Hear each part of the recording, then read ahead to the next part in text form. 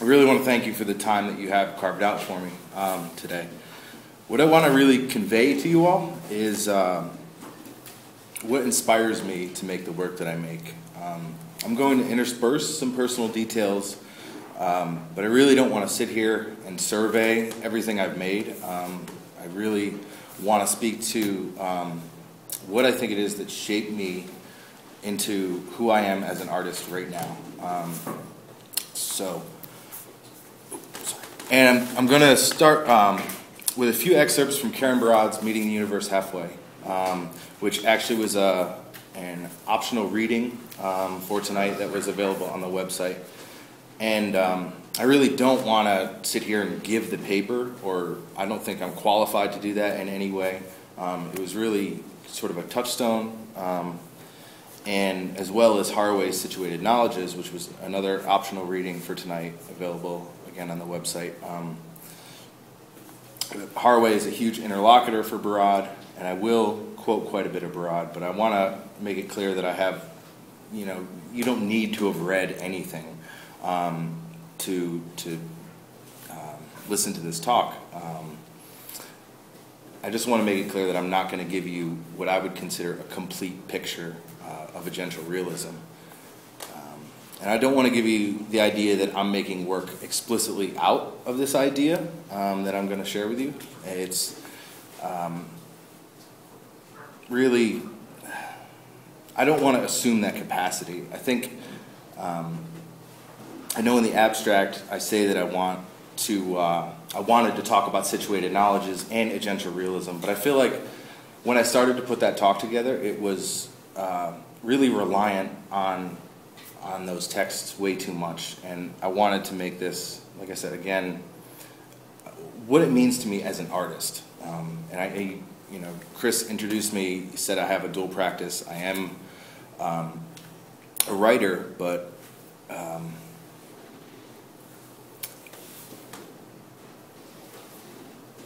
really wanted to bring up Barad because she harnesses all the issues, all the implications that a lot of the other thinkers and artists that have influenced me. She really puts a frame around it, or a non-frame, whatever. I'll really explain a little bit more later. But if I do want to, if I want to dig deep and see where I think all of my ideas got their foundation, it would have to be in the punk, the folk, and the blues music that I was introduced to and grew up with. I think, reading Marx and David Harvey, Althusser, Agamben, Zizek, even fiction writers like Haruki Murakami, Philip K. Dick, all of these things sort of seeded the idea that Barad really solidified for me. So among other things, Barad gives me a strategy, or a way to talk about my strategies as an artist in terms of her linked epistemology and ontology.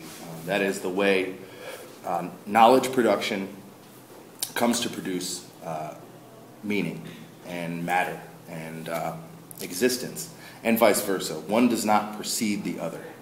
They produce each other at the same time, which is really to overgeneralize it. And I get back to this thing I will say is, as an artist, this is my interpretation as an artist, because, like I tried to say earlier, I have a level of responsibility within my academic writing to stay true to a certain academic form. But it's as an artist that I can start to perform what I see as my own interactions with what Barad calls phenomena, and what people refer to as stuff and things and everything. That's what she means by phenomena. So I want to start to account for the things in the world, with the lens that she provides. It really, the swirling thoughts that I've developed throughout my life, I'm really able to articulate through her coherent argument. I'll read a quote here. The agential realist understanding that I propose is a non-representationalist form of realism that's based on an ontology that does not take for granted the existence of words and things, and an epistemology that does not subscribe to a notion of truth based on their correct correspondence. So, she goes on a little bit later in the text. This actually isn't in any section that I gave you to read, but knowing is not about seeing from above or outside, even seeing from a prosthetically enhanced human body. Knowing is a matter of interacting. Knowing entails specific practices through which the world is differentially articulated and accounted for. Knowing is not a bounded or closed practice, but an ongoing performance of the world. Humans are neither pure cause nor pure effect, but part of the world in its open-ended becoming. I got my first camera when I was around 4 or 5 years old, and I always loved taking pictures. I was bestowed a laundry list of privileges throughout my life, 2 of which always constitute my advantaged identity in this country, that is being white and male. In addition to that, I had a family with the means and the desire to support anything that I wanted to do. It's not that I've not had to work, or it's not that I have not worked hard in my life, but I recognize that I have never needed to work as hard as other people. For example, women of my same race and economic status, people of color with my same gender, or anyone living below the poverty line. So the overfunded public high school that I attended, I took what was called an art concentration, where I was able to drop math and foreign language and to take advanced placement photography and studio art classes. So I was able to there experiment with painting, sculpture, but I really mainly focused on taking pictures. And pictures of landscapes, of girls, trying to get them to take off as much clothes as they could. Typical patriarchal crap. I was really out to capture, and I think I was sort of insidiously, slowly, gradually trained to try and capture some truth of beauty. I got my first computer when I was 10 years old, which seems really sort of ancient when you think about today. Toddlers see a photograph, a printed photograph, and try and perform a gesture on it and then exclaim that it's broken. But that actually happens. But I did have the economically privileged access to technology growing up. I had a two-way pager in 1995 when I was 9 years old. I actually got called down to the principal's office because I thought I was selling drugs. But no one I knew had another one, so I only contacted my father. I wrote down my homework assignments in it and stored my friends' birthdays and stuff. So fast forward through a lot of different devices, handhelds, computers, film scanners, digital cameras, and we get to a point where I'm in undergrad, calling myself a photographer, and I have a crisis with photography. I realize that everything I have done with a camera to this point has perpetuated this truth of vision. And this is around 2005, 2006. So I briefly tried to take photography elsewhere, beyond this truth of vision, sort of using oversaturation and things to get to what I think I was going for was something like a phenomenological truth to photography. But again, it's this search for truth that I really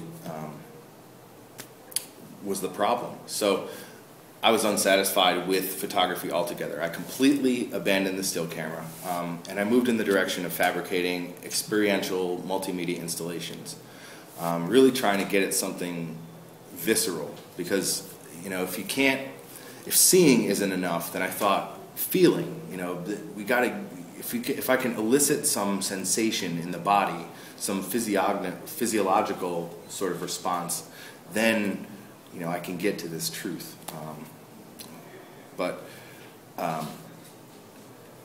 So I made that practice.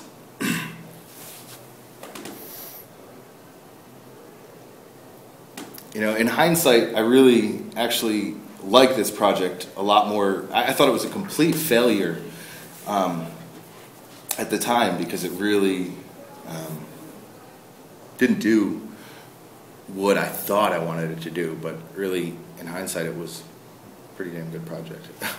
But after that failure, or this, what I deemed as a failure, I wrote a manifesto. So I assumed the end of the world the end of the world as we know it, by way of ecological disaster. And then I generated work that represented the way I would respond to that assumed future. And it was really dark work, and if it was expressive at all, it really only expressed my struggle to communicate with people. You know what I mean? Like, I was trying to create a reality, an alternate. If here I was trying to create a reality in and of itself that was generated viscerally, and that didn't happen, then I said to myself, okay, I'll write a manifesto and create an alternate reality. And then that reality can be compared to this one, because there's nothing I can do to this one. That's where I was stuck. There's nothing I can do to the world to make any change. So I'll make another one, and I'll make work from that world. So I dug myself into a hole. I was making art from an ideology where artists were useless, essentially. And that's why none of the work really, well, I'm not showing you any of it here, but it's part of my struggle to how I became who I am today. I had amazing friends, colleagues, instructors guiding me along the way, and it really helped me climb out of that hole. But it wasn't until I read Barad that I saw a way of dealing with the impenetrability of the structure that I wanted to engage with. It was only by refiguring ontology and epistemology, only by linking being and knowledge, that I saw any agency. I saw any opportunity for any agency. So I'm interested in taking so where did this lead me? It led me to an interest in taking a tool that perpetuates the truth of vision, that sight as knowledge, and asking that tool to decenter the way it sees. So what might this device, its software, this device, this phone, be taking from me when it brings the problems of photography to the realm of communication? Specifically, the Cartesian division between the internal and the external. Me as a knowing subject, and over there, the object of my investigation. How do I, if that's what this tool is replicating, how do I subvert that? How do I make it do something else?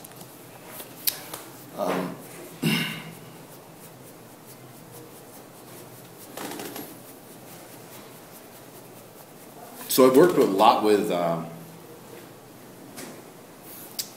the iPhone, like I said, but specifically an iPhone application called AutoStitch, which is designed very specifically. Its purpose, at least as I see it, or as I have come to engage with it, is to take the limitations of the iPhone camera.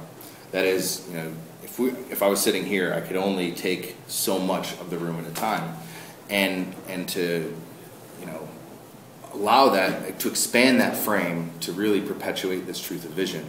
So the instructions, it comes with a very specific set of instructions. You stand in one place and you move the camera around.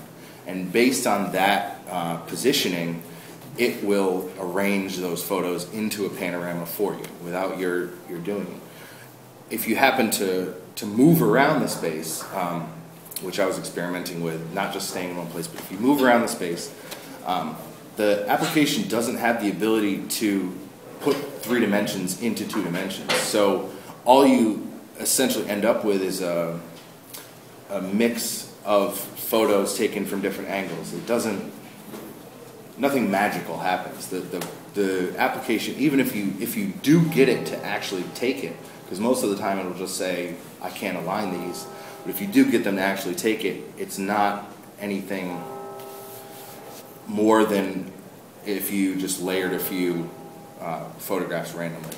So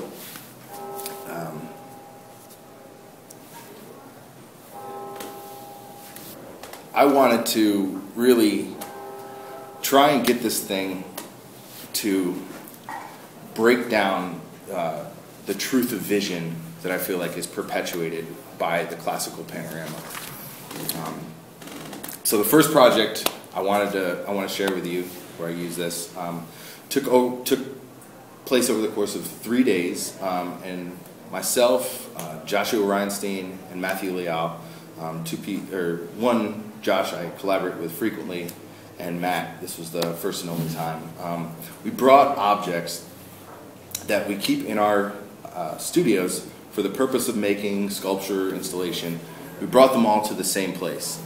And the activity we engaged in is what I would call a sort of collaborative exercise.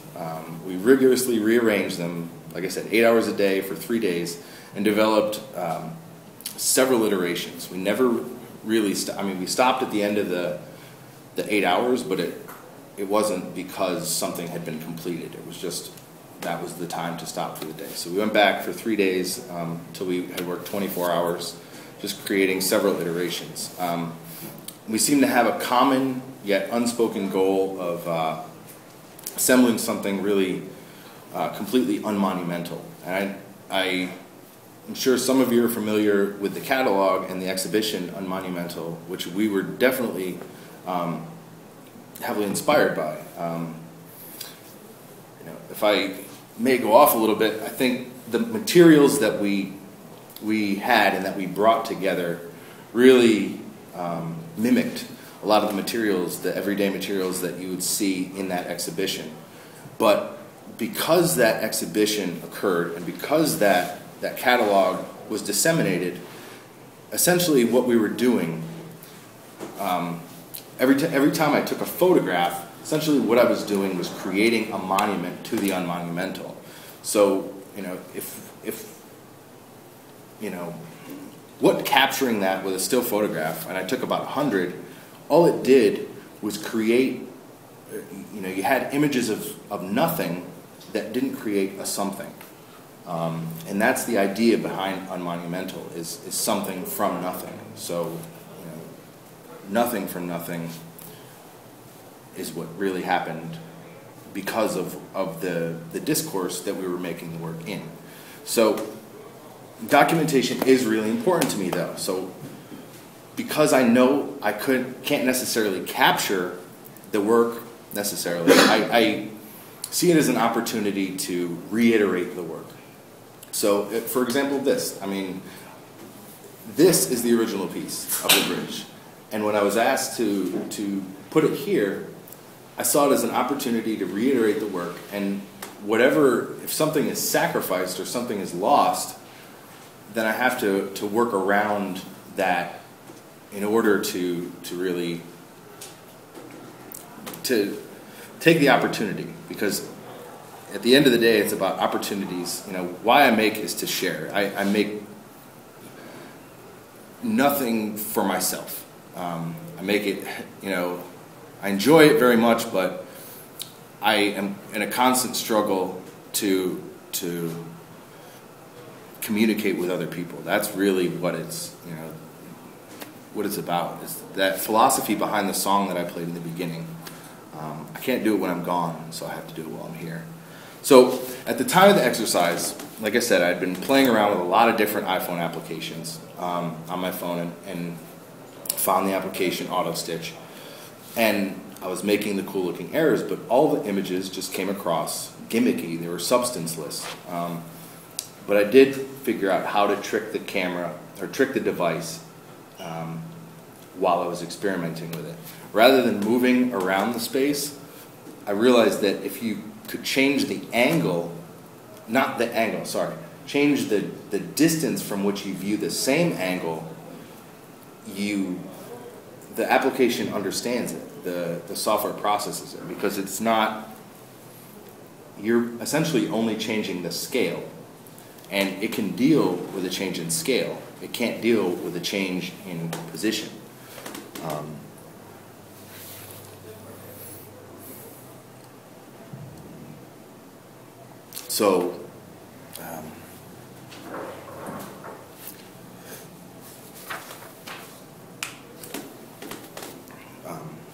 So after really setting out to trick this thing into doing something else, and remembering that while I was creating these 100 images that were complete failures, they didn't convey anything. They had nothing to do with what we were doing over those 24 hours, the 100 images I captured. So what I did was climb up and down a 12-foot ladder and took pictures of the final iteration of the piece, which is where we took everything as fast as we could and just laid it all out on the floor. So we laid everything out on the floor. I climb up and down the ladder and take photos as I'm doing it. And eventually I get this.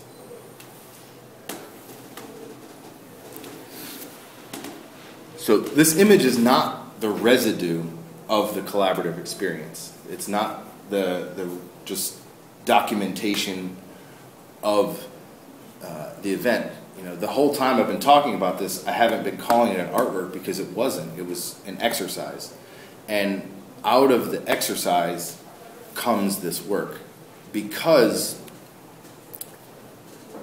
the representation, what's represented here, or what happens, is the fluidity by which these disparate objects came together over the course of those 24 hours to create different meanings, you know, different figurations, is captured here in the fluidity. You know, none of these objects right now are rendered as they were in real space. You know, the truth is somewhere in between or there is no truth, but what's created here in the viewing of this is somewhere in between a knowing subject and the object of study. It's created at the site between them. And I argue that I'm doing this with diffractive practices. So diffraction, according to Barad, involves a reading of insights through one another that help illuminate the differences as they emerge. So I'm forcing a device programmed to represent a single perspective to account for multiple perspectives. Multiple conflicting representations of space processed through this device render it as fluid. So the meaning is generated through their discursivity.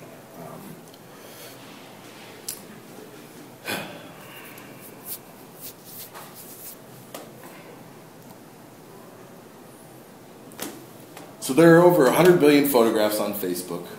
That number is increasing by more than 200. 60 photographs per second are uploaded to Instagram. There are 51 million registered users of Flickr, and more than 5 billion people used a mobile phone last year. So the reason I use this device is because it's becoming a tool of communication. And I want to talk really quick. I want to share, you know, this is the last section of the talk, and then I really want to open it up for discussion and tease out a lot of the stuff that I'm sure I'm confusing you with. But the last thing I want to talk about is something that a futurist who works for Intel, he's a futurist and a principal engineer. He works for Intel, and he came to CCA last year and gave a lecture to the design department, I believe it was, where he shared something that Intel was doing. He shared what they were doing, but not really how they were doing it. So what I'm about to give you is really a general. I don't understand the science behind it or the technology behind it, because that's obviously very closed. But what he did explain was what the potential is for the software that they're currently developing. So what it'll do, rather than, you'll be able to take an image and feed it through this software such that it will generate symbolic determiner, like language, to apply to that photo. We've all tagged a photo, or maybe some of us have, some of us haven't, tagged a photo online, titled a photo, captioned a photo, and we understand that that process of tagging or putting those symbols onto the photograph determines how that photograph is going to be accessed, is going to be used in the creation of meaning, it's going to be disseminated. So what this will do is essentially take out the human element of that. The human element will only be in the programming. The algorithm will do the linguistic determination of what that photograph is, so that rather than, the 80 billion photographs that are now owned by Facebook can be fed through this device and all re-tagged essentially with the symbols that the software deems appropriate. So what happens when we do away with language in the formation of the archive?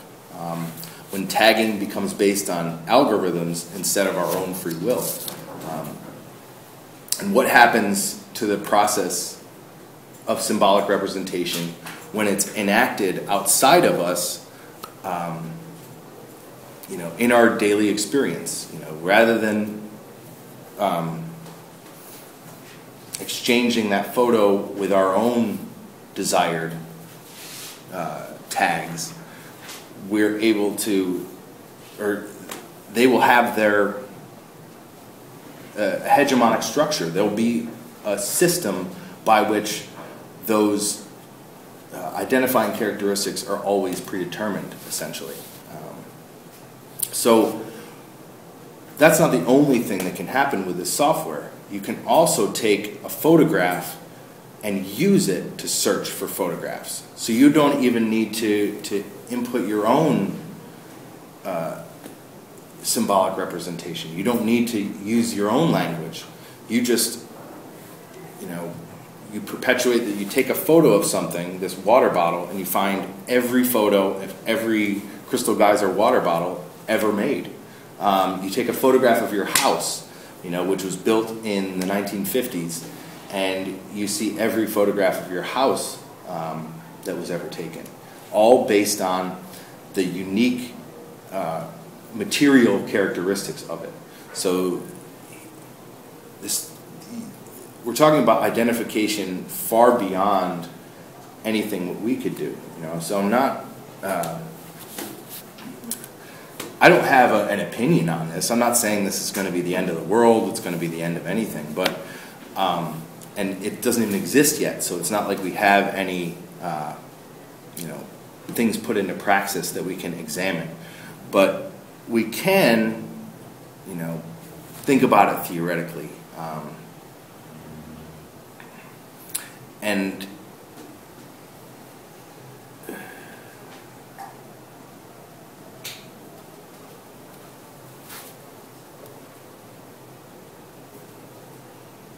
I mean, it's not even just the 80 billion photos on Facebook. It's every image that has ever been taken. As soon as this software comes out, becomes reinscribed based on the program, based on the algorithm. So the images that I'm going to share with you are from what I consider an expanded photographic practice. In the same vein or same sort of line as the previous image I showed you of the exercise. So this work is a product of my thinking, in the bridge, is a product of my thinking about the transition from symbolic representations enacted by the user to a symbolic representation enacted by the device. So I'm trying to uncover new media strategies to undermine the assumed power of vision that will get that this, truth of photography, this software brings with it. So, you want to turn the lights out for me, right behind me?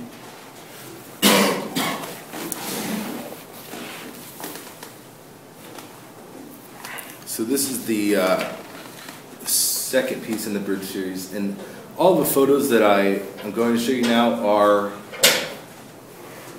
obviously I wouldn't present them on a projection in a gallery setting. I'm working with dissecting televisions, building new enclosures for them, and working with animation and video to really do something like this with these photographs as well. Really push the non-fixity, that it never comes into full resolution. There's always multiple layers interacting.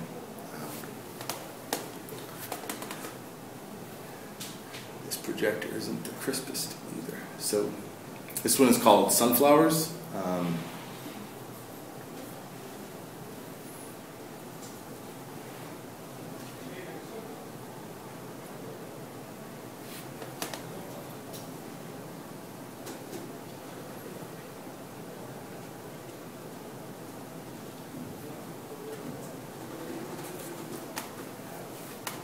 Poles.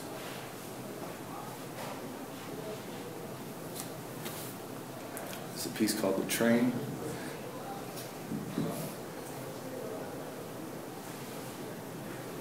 This one is actually 400 photos at once. And all of these are created by different sort of layering processes.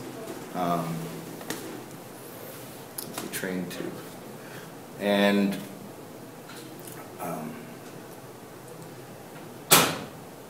I did take them all. However, in this last one that I'm going to show you, I'm starting to work with not just images that I have taken, but images from archives, and taking it elsewhere. I feel like I botched a little bit, got a little nervous, but I really thank you for your time, and I really would love to sit and answer any questions that you might have, keep talking, clarify anything that I might have stumbled over. Yeah. Thank you very much.